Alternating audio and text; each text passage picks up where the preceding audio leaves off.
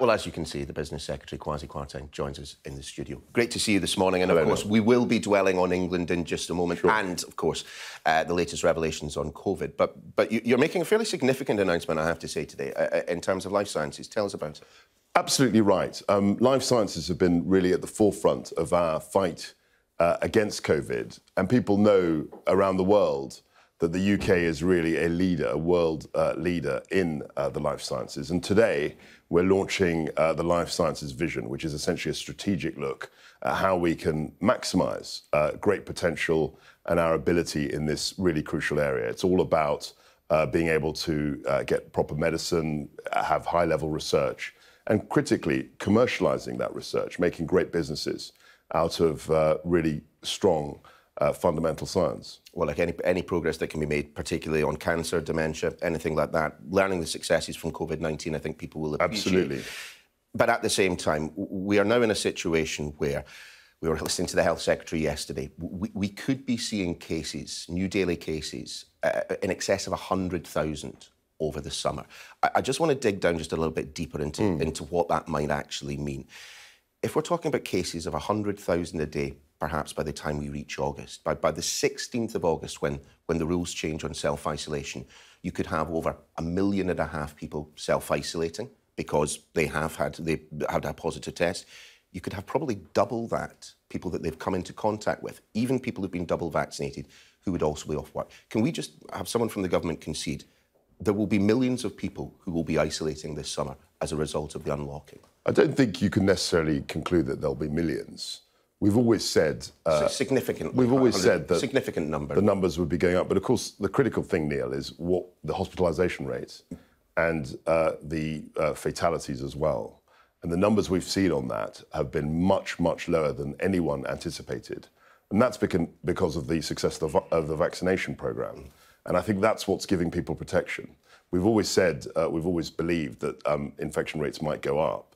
But the critical point is what the effect of those infection rates is. And I think the vaccination double doses particularly give a measure of protection that we're happy with. It will clearly, though, however, have an effect on business, which we'll talk about in just a second. But in addition, long COVID is clearly a thing. And if we're talking about 100,000 new cases a day, I mean, estimates vary, but a ballpark figure of 5,000 people a day acquiring long COVID or at some point in the future acquiring long COVID symptoms.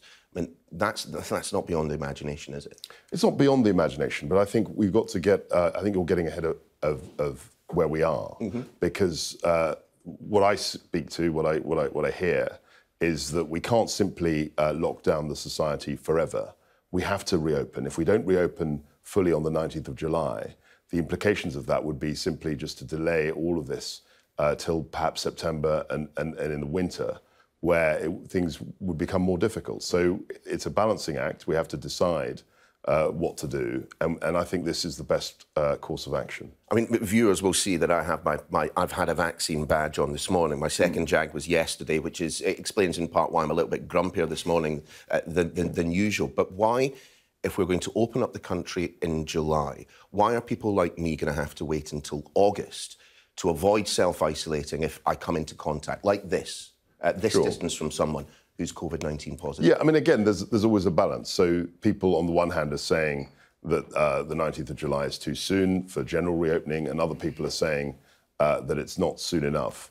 In the case of self-isolation, we feel that it does, delaying it for 4 weeks, does give a measure of protection. It allows more and more people to be jabbed, and we think that that's a precaution that's worth taking.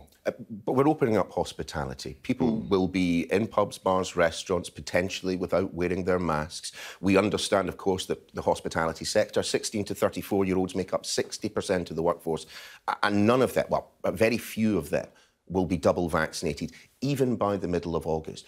Do you accept the fact that the hospitality industry is going to be hit incredibly hard if hundreds of thousands, even millions of people are going to be self-isolated as a result of us opening up, perhaps, in the view of some, just a little bit too early? I think we're making all sorts of assumptions here. Well, we've got to. We've got to make some... You're modelling, we're modelling. Yeah, we've got to make... But you're always looking at the worst possible case.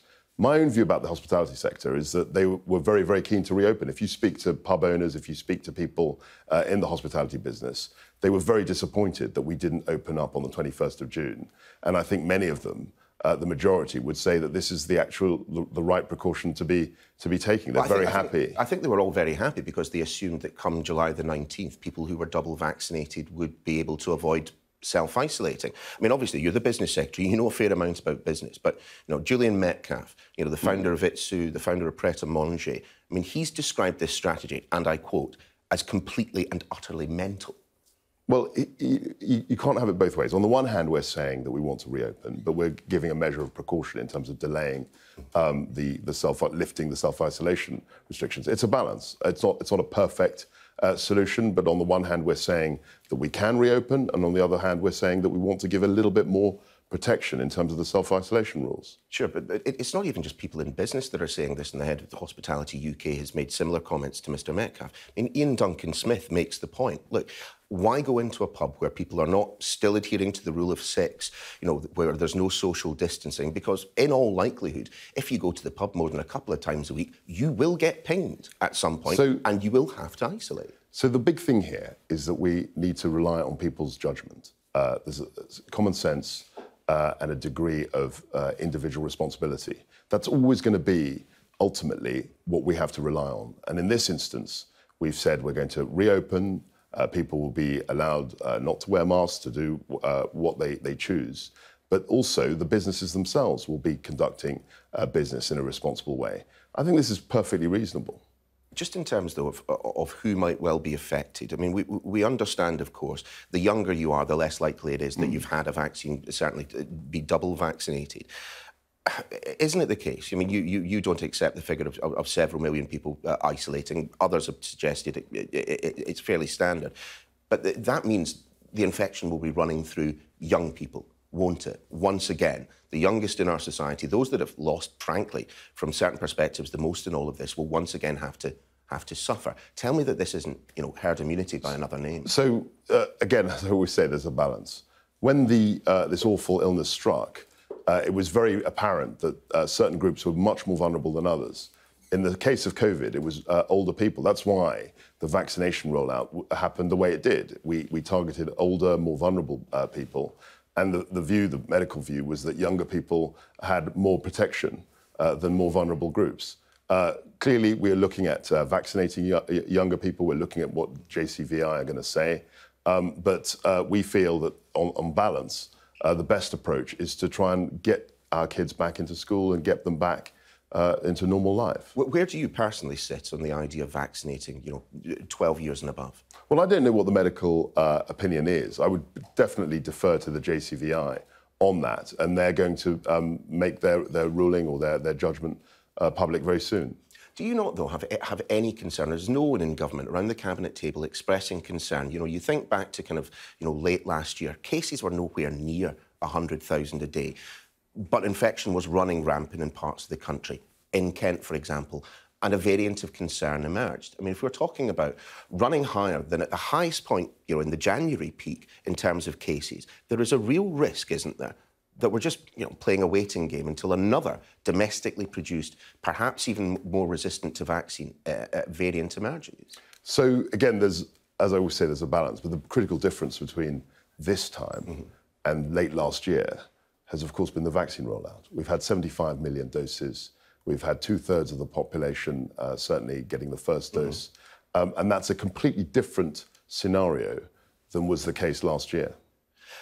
Just to stick with businesses, and of course, plenty of people have been challenging the government on the removal of the mandatory the mandatory wearing of masks. Where do you sit on that? I mean, in what circumstances will you be wearing a mask? So I've always said that I believe in individual responsibility. I think businesses have their own discretion, their own judgment. I think individuals should also use their own judgment.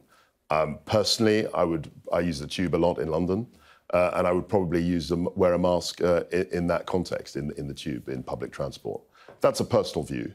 It's not something that I would mandate or necessarily dictate to other people. But you'd be quite happy for businesses, say airlines, hospitality sector, to continue to require people wearing a mask inside their premises? Yes, I mean, actually, before COVID, it was very interesting that businesses have always had the ability to prescribe certain health, or they've always had that. And I think we're going back to that situation. People have forgotten that actually businesses did have some discretion in terms of what people could wear. But the thing that people have always struggled with this is that the wearing of masks, yeah, there's a degree to which it's a prophylactic measure that you're looking after yourself, but it is in essence about looking after others. True. I mean, if you are someone who, say, has leukemia, you're immunosuppressed, you're sitting on public transport, do you think that they have a right to demand that other people wear masks when they're on public transport? So if we wind the clock back to pre-COVID, we had people who are immunosuppressed, we had flu. And what would happen in those days was that they would take the advice from their doctors, they'd take medical advice. And I think I'd expect that to continue post-COVID. One quick question just before you go, of course, the football on tonight. I will be not necessarily supporting with full voice, but I'll certainly be cheering a little bit from the sidelines. How do you think it's going to go? I think England will win. We haven't conceded a goal yet. I think it's a pretty remarkable. Well, you've got Scotland to I don't want to jinx anything. Government ministers predicting football games probably isn't the best thing for us to do. But I think on form, if you look at what's happened, I think England have got a really good chance, and I hope they can actually convert their brilliant performances into a victory tonight. We will soon find out, won't we? Kwasi Kwarteng. Thank you. Good to see you this morning. Thanks for doing this.